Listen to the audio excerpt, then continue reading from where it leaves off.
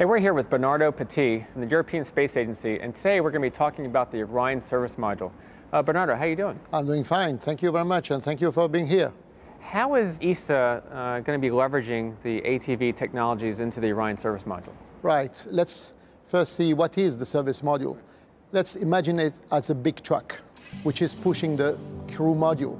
So what does a big truck needs is an engine. So essentially, it's a big propulsion module. Okay.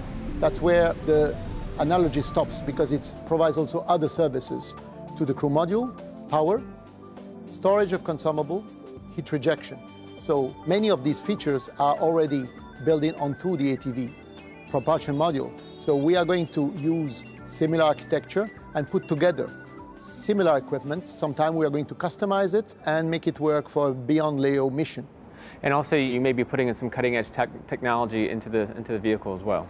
Yes, we are using similar technologies for the propulsion elements, right, where we are using the main engine is a US provided engine, right, from the shuttle. Right. We are using other engines that were already in the ATV. On the solar panels, you can consider that the solar panels are an evolution from the one of the ATV. Okay. We are using some heritage, but also there is some quite great deal of innovation. The storage of consumable is essentially similar, and of course what is being customized is the heat rejection, which is quite different, and also the structure itself, because it's really mission tailored. Since the service module will be attached to the crew module, what are some of the challenges of human rating a spacecraft? That's a great point, Chris. Human rating a spacecraft is very different if you do a low Earth orbit spacecraft or if you do an interplanetary spacecraft. Why? Because in low Earth orbit, you are not constrained by mass as much as you are when you go beyond low Earth orbit. Now, the challenge is that, of course, the crew has to be absolutely safe, right, but we have also to respect the very stringent mass constraints that we have. So that's where the challenge and the ingenuity of our engineers is required, because you can't just make it everything double. If you put everything double, that will never fly. It will be totally safe, and it will be even safer because it stays on the ground. So it is a mix of redundancy, cross-trapping, reliability, and clever architecture that we have to implement in order to have it human-rated to guarantee in the end the full safety of the crew. So it's very important when you do your trade studies to kind of balance all those components. Indeed, and we are doing that in close cooperation with NASA. We cannot do that on our own. It will never work. You have always to see the vehicle as a single vehicle. There is not such a thing as the crew module and the service module. That will never work. You have to think about the Orion vehicle and to have an integrated right, architecture that satisfies the requirement of human rating. When we develop a spacecraft that big, it's hard to rely on just one country to build everything. Who are some of the partners for ESA in developing the service module? Yes, it's a very articulated effort in Europe we're having to participate and build this service module. It is led by a country and a company, country being Germany and the company being Astrium, located in Bremen.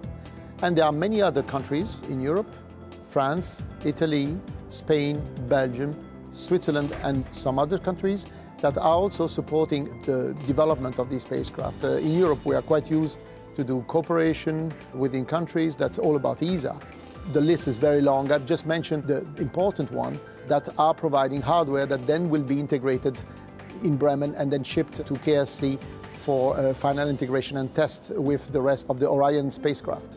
Is the service module going to be reused every single time, or is it something that you'll have to rebuild each time? We have to rebuild each time. The service module is totally expendable.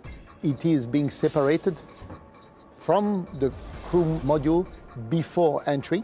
So it burns into the atmosphere while the crew perform entry and, of course, land safely the astronaut on the ground. Now, you currently work on the ISS as well. Indeed. How different is the challenge of, let's say, constructing the International Space Station and maintaining it in low Earth orbit, as opposed to developing this new spacecraft going beyond low Earth orbit to Mars, to an asteroid, or beyond? This is a great question, and I'm very grateful of it. If you want to see, the ISS is a big modular house, which you can build like Lego pieces. Things have to be compatible, but not necessarily totally integrated. You can have design freedom, build a module in one way and the other one different way, as long as you plug them together and they work. A spacecraft like Orion is a totally integrated spacecraft. You can't afford multi-design philosophy in the architecture. It has to be really integrated, because otherwise you lose one thing. You lose the efficiency, the mass, and in the end, the performance of your spacecraft goes down and you don't perform the mission. As opposed to the modularity of the ISS, which has been built in various pieces, then it never suffered of the mass criteria. Okay, what you do if it is more heavy, you have a shuttle fly extra, right. Which is of course a bit more expensive, but it's not a go, no go. There it's a go, no go. You can't afford to have multi-philosophy for the design of the spacecraft. You know, human exploration has always fascinated the public. And sometimes we have a challenge, you know, in the United States to get kids excited about science, technology, engineering, and mathematics. Where do you sort of see the European people in terms of getting excited about human space exploration? Well, I guess we're not that different. Okay. We are facing the same challenges, and we have to explain to the community at large and to the young people that intelligence is a great investment. Right. It is fine to listen to pop music, to watch sport, and I love pop music and I love sport. But intelligence is something very important. Education is something important. Innovation is something very important. Now, what is the best challenge? What a better challenge than exploring the universe by sending 3 or 4 of our colleagues beyond our low Earth orbit and looking what is there. I think this is extremely exciting. There is room for all the creativity of all of us in there.